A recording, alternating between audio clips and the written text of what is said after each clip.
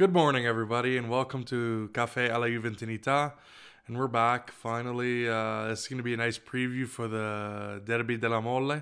And the game that's about to come up within the hour between Juventus and Torino. And unfortunately, I was exhausted yesterday, so Dean and I couldn't do a proper preview. So we're just going to take it in stride and continue on with our daily work. He's going to come on actually right after the game, and we're going to get his, reactions, hopefully good ones, hopefully positive, and obviously hopefully a win today so that we could keep Torino Bianconera.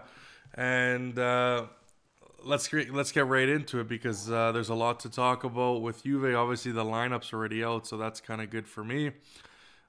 Just into some news. Obviously, the big things that were coming out. Awar was very close to Juventus, apparently, according to L'Equipe and a bunch of other sources. The idea was the player was to be bought for 55 million and send Bernardeschi on an expensive loan, but it was all done, but Bernardeschi refused. So even more reason to hate the guy now. Demiral will most likely miss 4 games now instead of just the potential of 3. Torino, Barcelona, Genova, and Atalanta, excuse me. That's been reported from Tuttosport. And then, obviously, as time goes on, there's Gazzetta dello Sport posts that some members of the Juventus man are currently under investigation in the involvement of the Suarez exam. Let's see how that continues to play out. Congratulations, Cristiano, for winning the Serie A November Player of the Month. He scored 5 goals in 3 matches during that month, so I think he's had an amazing run, and it's really nice to see him continue scoring for us, even though I'd like more of a little bit more of a balanced approach, but that's okay. Juventus confirms that Fabio Paratici was notified by a notice of guarantee and right of defense. Juve strongly reaffirms the correctness of Paratici's actions and trusts that the ongoing investigations will help to clarify his position within a reasonable time. So, what happened? The Suarez exam was a farce. The director of the university and other people involved has been suspended for 8 months. Some members of Juventus management are currently under investigation. Again, from Gazzetta. Suarez, what are Juventus risking? Could be a violation of Article 32, which I haven't looked up. And the risk range from a fine to relegation. I don't know how that comes. I didn't know relegation was in the criminal code of Italian law. So, anyways, I don't know where Corriere della Sera pulled that one from. And kind of just a thing to note, it was more of just falsify. It was, from now what I've understood, it's more about Paratici falsifying information about what happened. So we'll have to see what plays out. And before I get into a couple of facts about the game ahead, let's get into that coffee. Obviously, we got our cup of espresso again. We got his Hazelino, the new version of Hazelino, muffin or something like that. So, salute, guys. Well, let's keep going on. Actually, that's a really good coffee. We talk about head-to-head between Juventus and Torino. 154 games played, 74 won from Juventus, drawn 43 and lost 37. Goals scored 235, conceded 155. And I remember last season, before all of my previews, I had at least in terms of the big games, the rivalries, as Napoli, Merda, and even Torino, I definitely put in a good history. So check those out again.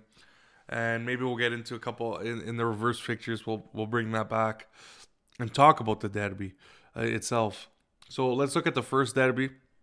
Della Mole was played in 1907, and it was also Torino's first competitive match after its founding. Torino won 2-1. The fierce rivalry between the two teams was fueled by the fact that Juve's former president Alfredo Dick broke away to form Torino Football Club, and prior to this inaugural derby, he was locked inside the changing room, causing him to miss the game and having to listen to updates via players and staff. Great story there posted by Maurizio from around Turin, and I had to have that in there just because, again, if you don't know, it's good to know. Good to know the history, the facts, and all that. So Let's get into the temperature of the moment with Andrea Pirlo. He talks in his press conference, the derby is a very important game. I played, I won, I scored. It's always a good game to play. Difficult, and there's so many emotions during the game, and we hope to have a great match. We're trying to regain strength after the game the other night because we had a little time to recover, but we were preparing to have a serious match. Important because we need to continue on our way in the league. We will try to bring in more players into the penalty area. Maybe with Alvaro we were more present. Tomorrow will be more difficult, but the area has to be filled because the goals come from there. So winning in this UCL was important for ourselves, for our growth, and for the morale of the team. Now we work with more serenity. Talking about some of the players, I ask a lot of things of Chiesa, and he's doing good. He's a very good guy, a very good player, and it's not easy to be catapulted from Fiorentina to Juventus with all the talks that there have been. Dargusin is physically very strong. He's 18 years old. He must surely grow a lot on the technical level, but training every day with great champions will help him. And the other night, Sandro played a great game. He needs time to get back into shape because he was out for 2 months. It is not easy to come back, and thank God for that, because I kind of knew that he wasn't going to be playing today. But good. We don't need any rushing into anything. So let's continue on. Torino, a good team, well built with an excellent coach. They expect proactive football and have good players in all areas of the field. The last game, I think it was pretty straightforward. It's a great game that showed we could impose our will for the majority of the 90 minutes. Chiesa's a baller. Alexander's a baller. Tech saved our ass before the half. Dinamo Kiev didn't really show up for the most part of this game until it was really over. And obviously Tech played a big part in not allowing them to get back in the game. And the overall great performance with various improvements needed to be made. As always, let's get into this match. Facts, Juve-Torino, Derby della Molle at the GA Stadium. December 5th, 6 p.m. CEST, 10 a.m. Mountain, 9 a.m. Pacific, and 12 p.m. Eastern Time. Juve's record 4-5-0 with 17 points in 4th place. Torino's record 1-3-5, 6 points in 18th place. Torino in the relegation zone, and 11-point difference. So big difference in where we are compared to them. Ronaldo with the top scoring of 8 goals. Torino's top scorer is Belotti with 7.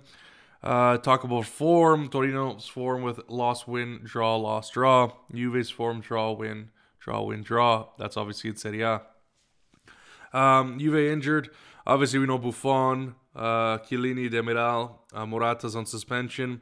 Torino has Verdi, Muru, Baselli, Voivoda. Lukic is a game-time decision. Goyak and Milico all on the injured list. But we'll talk about the last 2 games, talking about history. November 2nd, 2019, which was last season. We were on the road. Juve won 1-0, and that was De Ligt's first goal and he was obviously the only goal of the game, and it was his first goal for the club. So that was a nice moment. And then in July 4th, 2020, which is weird to hear because of obviously the Corona restart, Juve 4-1. Dybala opened the scoring. Quadrado with the next goal. Belotti pulling one back right at halftime. And CR7 with the insurance, as well as Gigi with the own goal to finish off Torino. And lineup, like I said, I think Sky and Gazzetta have been really, for the most part, good, but mediocre in ways as well. I mean, they predicted Quadrado, De Ligt, Bonucci, Danilo, Kulusevski, Artur, Rabiot, Bernardeschi with Dybala and Ronaldo, as we all say.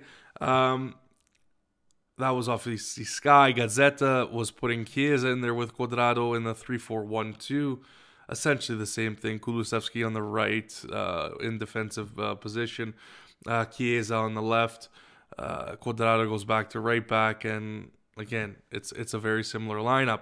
For Torino, Gazzetta predicted a 3-5-2 with Bremer, Lianco, and Izzo. Sirigu in goal. Rodriguez, Linetti, Rincon, Mete, Singo as your mid, and Belotti and Zaza up top. Let's see what happens. Obviously, it's confirmed that Chiesa's in the lineup. And why did you not show up? That's weird. I had it prepared for you guys, so let's get into it. We said Danilo, Bonucci, De Ligt, Quadrado. That's confirmed as always. Kulusevski, Rabiot, Bentancur, Chiesa instead of Artur. Guessing the build off of of Bentancur's great performance, and Ronaldo and Dybala, which sometimes, like I said, these guys they're just guessing sometimes. But anyways, that's the formations. I think it's pretty straightforward. I think we need to impose our will, and let's see what happens tonight. I think playing through the middle is going to be always the the key factor. Being able to use the wings when you need, but Dybala needs to stay up. Midfielders have to support the fullbacks. They need to be positionally aware. I think passing needs to be high volume and flawless. Defensively, we've been tighter, which is good. Let's see what happens with Cuadrado coming back in. And again, clinical on the offensive end. We need to take our chances, and we need to put them in the back of the net. So that's going to be all for today. I got my Torino or Turin blue and yellow, the colors of the city, in my hoodie.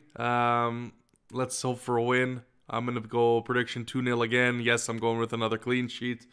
Dybala, Ronaldo as the goal scorers.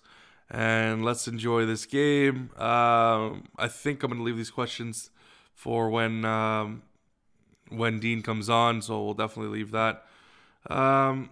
Yeah, guys, thank you for all the questions. Thank you for all the support. It's been marvelous. And let's continue with these videos. Let's continue with the podcast. And yeah, like, subscribe, follow on all platforms. Obviously, YouTube, Podbean, Spotify, iTunes, and many more. And drop your comments. Drop your questions, guys. Drop your questions. But anyways, guys, let's go Juve. Forza Juve. Fino alla fine. And let's get that W, boys. Ciao, ciao.